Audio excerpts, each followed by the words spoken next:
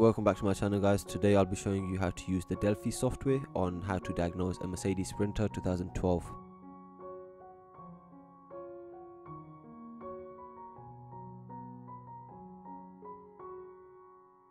First thing we're going to do is open the software.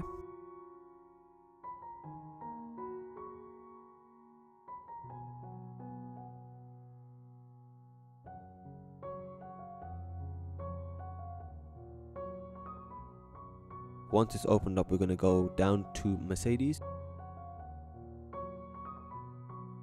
and then we're going to scroll down through models to find Mercedes Sprinter. In the brackets it should have 906, as that's the model we're going for. The year is 2012, so we'll have that selected. And what we're going to do on this one, instead of just going into one function, we're going to select all of them, and that way we'll be able to scan the car completely for any faults in any of the systems. We're going to click this button where it says ISS. We're going to select diesel because the Mercedes Sprinter has a diesel engine. Once we're on this menu, you can see that we can select or unselect any of the options that we don't want to diagnose. Once you're ready, you can click the play button and click OK with the ignition on.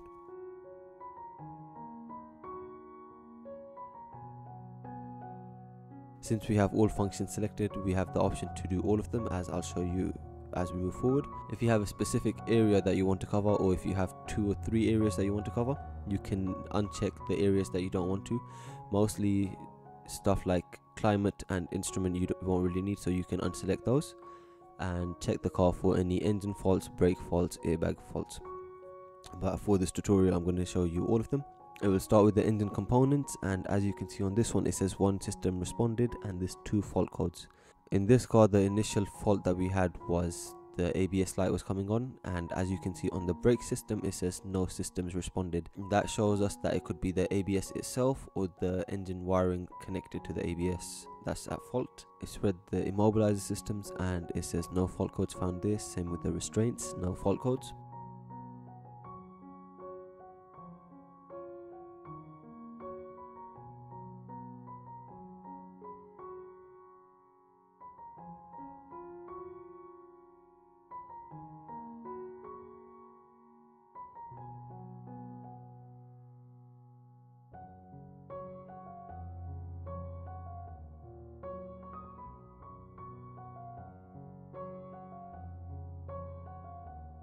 On the right hand side, you can see if the area is green, that means that there's no fault codes. If it's red, that means error codes. As you can see, the highlighted areas where the faults are found, it's red, and it tells you how many fault codes it found. To check what faults it's showing, you need to click the grey and white arrow, and it takes you into the menu, and this will show you where the faults are and what they are. On the multifunction menu, it's showing 2 faults, that's the brake pad wear switch and the window button for the passenger side. Next, we're going to go into the instrument, and that is showing CAN communication with the engine system is faulty, and no CAN message was received from the engine control unit. Both of these faults are intermittent. And lastly, we're going to go on to the engine area. Faults is showing here is boost pressure regulation and terminal 15 missing. These faults are intermittent as well. Now when you come back onto the main menu here, if you have a choice of how you want to erase the faults,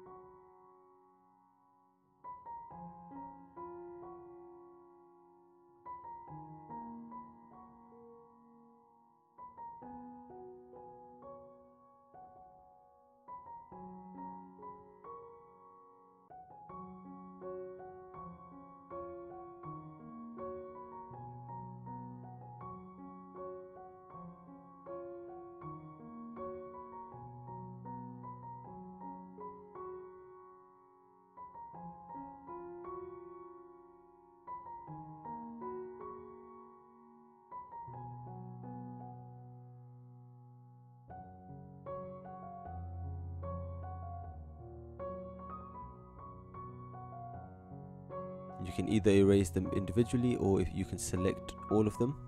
From the bottom left it says erase all fault codes. Once you've clicked erase all fault codes, it shows up with this menu and it says fault codes in 3 systems will be deleted. That's 3 systems that were giving us a fault, which was multifunction, instrument and engine. We're going to click OK so that the system can start clearing it. And as you can see here, that's the 3 systems that it's showing. If it's successful in deleting the faults, it will cross it out and the text will turn green. If it doesn't erase it, it shows up as red. And across the bottom you can see that it says all of the fault codes were deleted, and there's 0 systems that have fault codes at the moment, so that means all of the systems are clear of any fault codes at all.